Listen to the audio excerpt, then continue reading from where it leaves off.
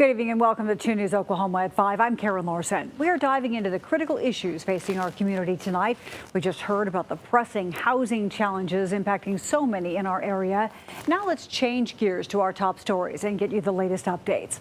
Emergency crews responded to a water rescue near Case Park over in Sand Springs.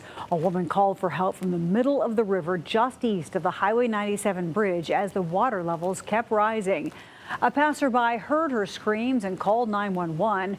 Rescue teams arrived within 20 minutes, finding her clinging to a branch in the fast-moving water. Once rescued, medics took her to the hospital as a precaution. Just be aware. I always say life jackets. Even if you're out just walking the river, have a life jacket. This river comes up fast, and when they let water out, you can be looking down at sand in 1 minute and then look and your access point back to the bank is cut off. Water rises rapidly, and once they let water out and it gets going, it puts a lot of people in a bad situation.